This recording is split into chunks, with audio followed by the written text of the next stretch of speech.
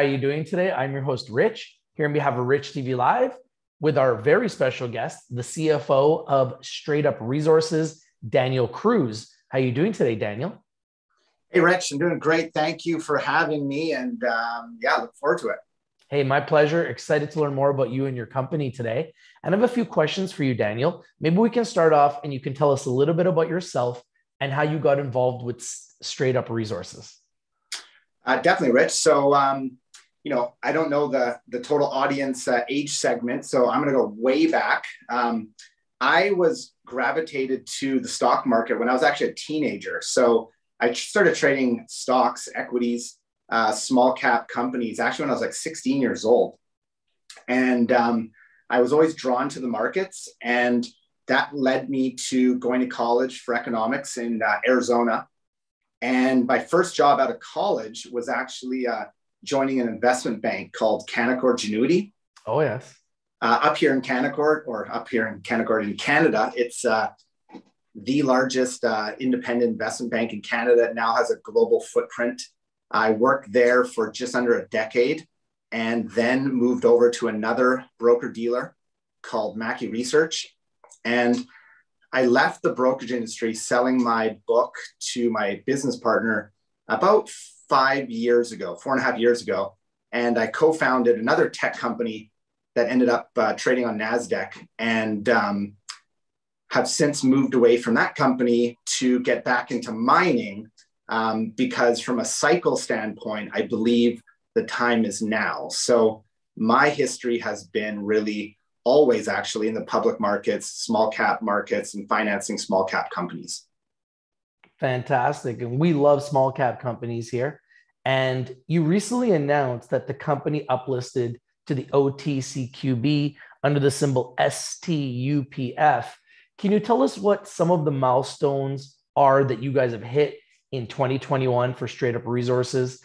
And what are some of the things that shareholders have to look forward to in 2022?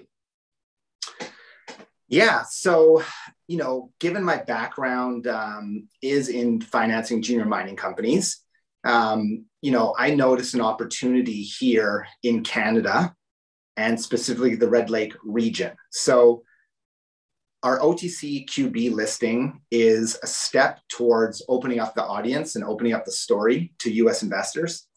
And we are a very small junior company based out of Canada here with exploration assets in Red Lake District and a new asset in Nevada in the US. So what we have done during 2021, we just IPO'd right kind of before COVID/at COVID. So we're a very new company. And over 2021, what we were doing is compiling data on our Red Lake projects. The Canadian mining system has a very standard and procedural 43-101 process. So we were doing your standard chip samples, soil samples, doing magnetic surveys, airborne and on the ground. And we are compiling that data in order to attract drill targets. So what investors can look forward to in 2022 will be further results on our land package in the Red Lake District. Fantastic. We can't wait to see those results. Daniel, can you tell us about the management at StraightUp Resources, especially their past successes in the public markets and mining? Yes, definitely. So I guess I'll start with myself. As I touched on earlier in the show, I've financed probably a couple hundred junior companies over the past 15 years. If I took a stab at it, I guess I would say over $100 million worth of financings in junior mining companies. The most recent company I co-founded did get to NASDAQ. It's still on NASDAQ. And the team around me is more specific in geology. So, myself, I've been in the capital markets. I've been an investment advisor at broker dealers. I've, been a co-founder myself, put my own money into these junior companies, but I'm not a geologist. So we're very fortunate to have a great team in geology that has taken mines in production, which has managed considerable budgets, and in particular has a lot of knowledge in the Red Lake district. So I won't fully name drop at the moment, but if you did look through some of our disclosure statements, we do have some prominent, prospector of the year type geologists who have sold us some of these mining assets in Red Lake that do have success of discovering ore bodies. So I'm very fortunate to work with a very good geological team. Some of them are on our advisory board, which people can look at on the website. And then some of them are, consultants in the background that are really like boots on the ground and working very hard in the Red Lake district and have committed their lives to the Red Lake district. And a couple of our other board members also have public markets experience. So we think we have a very well-rounded team, but we are a junior small team starting now. Now, you recently announced the closing of a second tranche of $2 million in financing. Can you talk a little bit about what these funds will be used for? Definitely, Rich. So, with these junior mining companies, they're very capital extensive to, build your story. So I sometimes like to think about a bit of a ladder. In a perfect world, your share price is going to be based on a ladder, going upwards, and you're going to be able to fund exploration based on a success. So we are a small company. We have just IPO'd within COVID, and we're putting a couple $1 million to work in exploration. So some of these airborne surveys, some of these magnetic surveys can be quite expensive, in the six-figure realm per airborne flight. We do have quite a large land package in Red Lake in a few different distinct zones. So we are spending some of our money in Red Lake. We've just acquired a property in Nevada, which we will be spending further exploration. And we are now actually even looking to Peru with a silver asset through an exclusivity deal we just announced. So we are trying to spend our money in the ground exploring these three districts. If StraightUp Resources were to compare itself to competitors in the mining sector, what would you say sets you guys apart? So what's been very lucky is, Red Lake is a very prominent district in Canada for mining. But there's been a major discovery over the past few years with another publicly traded company called Great Bear Resources. And we were very lucky. And of course, it's more than luck because our geological team, prior to myself, had the foresight of acquiring very strategic land in the Red Lake district, which actually borders contiguous with one of Great Bear's projects. I want to be straightforward that, the flagship mothership project of Great Bear is in Red Lake. It's near us, but their second big land play is what we're contiguous to. So that is one thing that separates us from most junior mining companies. We are literally bordering with Great Bear Resources.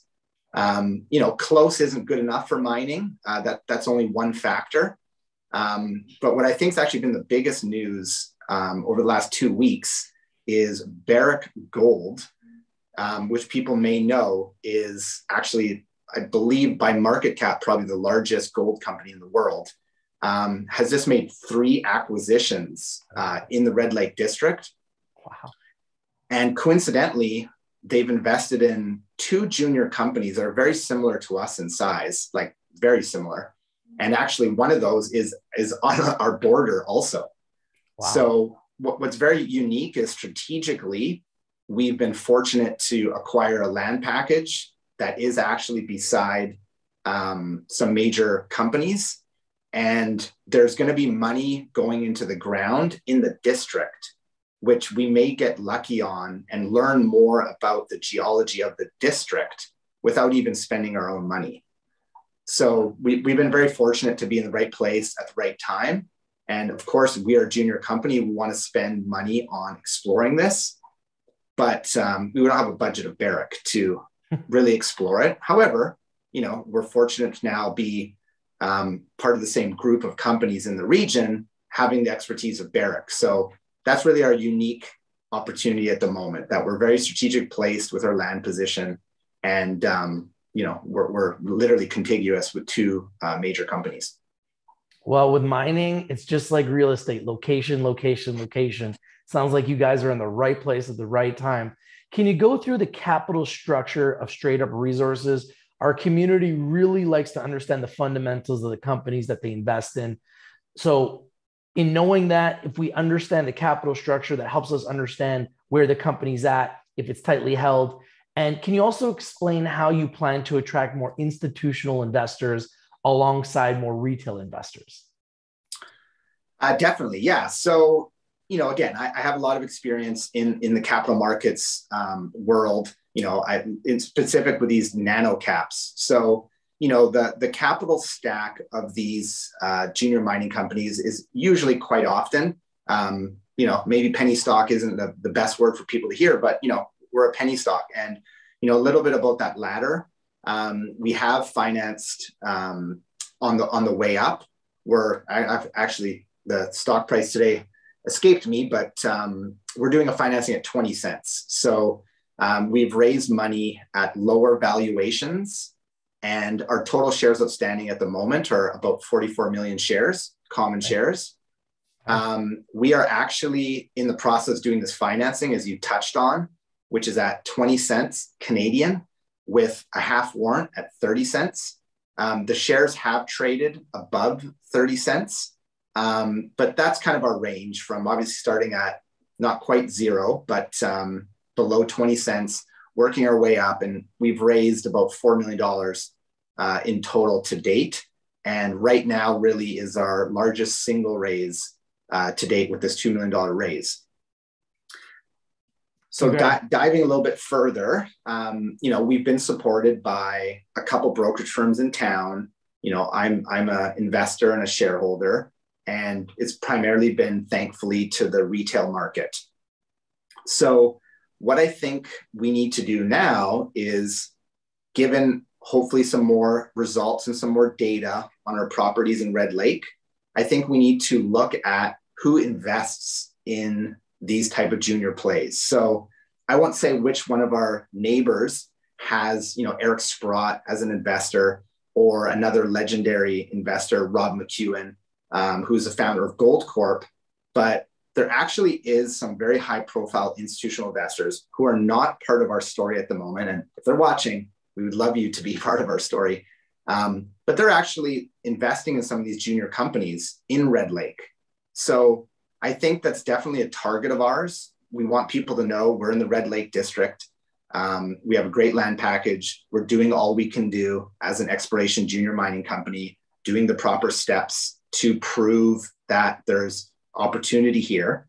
But we do need to attract institutional investors so that we can do a larger drill program. So we will be looking to talk to institutional investors and tell our story. And I believe the Red Lake district over the next, the cycle, you never know, and super cycle is a big word, but I think the Red Lake district will command a lot of attention over the next 24 months at minimum. And if Barrick and some of these other companies in the vicinity have positive results, we maybe even get incoming calls from institutional investors. Wow. Now, if there was one thing that you would want people to know about StraightUp Resources today, what would that be? I think that it's built from, people who have experience in the capital markets, who are very knowledgeable on the geology side of the Red Lake district and are really connected to the community. I wish I could talk about every person that is helping us on the ground in Ontario. These hands are not for mining. So, I haven't been able to, get my hands dirty in the dirt. And we have a great team there in Red Lake who are been there, done that for 20, 30 years. But really, at the moment, we're a pure play in the Red Lake district. We're a junior mining company. There's many risks with trying to prove a major resource, but we're definitely a pure play at the moment for Red Lake. And, that's what I want people to know us by, which Matt's right behind us. Daniel, what is the best way for shareholders to get in touch with the company if they have any questions about StraightUp Resources? So on our website, it's we have a great young fellow, younger than me, who is coming up in the public markets. His name is Nick. He's a great guy to give a phone call to. He's very passionate about small cap stocks. He knows about this company and some of his projects. As people will, I hope to appreciate, I'm not the typical CFO. I do have an economics background and I have worked in the capital markets, but I'm not your stereotypical accountant. So I'm actually available to speak to investors if they would like. Our CEO is a tireless worker who has a lot of experience on the ground. He's also very passionate about the company. And if people have some technical questions, we may be able to arrange some conversations with our geological team. So we're a small family and we're really excited about this, and we're all kind of available for conversation. Super excited to learn more and continue to watch your company grow and evolve. I must remind all the investors that Rich TV Live is strictly for information and education purposes. Please do your due diligence, do your research before you invest in anything that we talk about or discuss here on Rich TV Live. Small caps are very risky, but they also come with incredible upside. Past performance is not always an indication of future results. We do have an amazing track record of identifying undervalued, underappreciated, underexposed opportunities. We believe that mining stocks right now are grossly undervalued. We feel like they're starting to trend up. There's a trend reversal pattern happening with companies like Barrick Gold, companies like Kinross Gold starting to turn around. And we feel like a lot of small caps are starting to follow suit. Thank you for joining us today, the CFO of StraightUp Resources, Daniel Cruz. Thanks, Rich. Thanks, everybody. Always a pleasure. I'd love to invite you back again, Daniel, if you ever have any big breaking news or anything you want to discuss. And for those of you that are watching, thank you for watching, everybody. Remember, if you're not winning, you're probably not watching. We bring you the winners and we bring them to you first. Have a nice day, everybody, and we'll talk to you soon.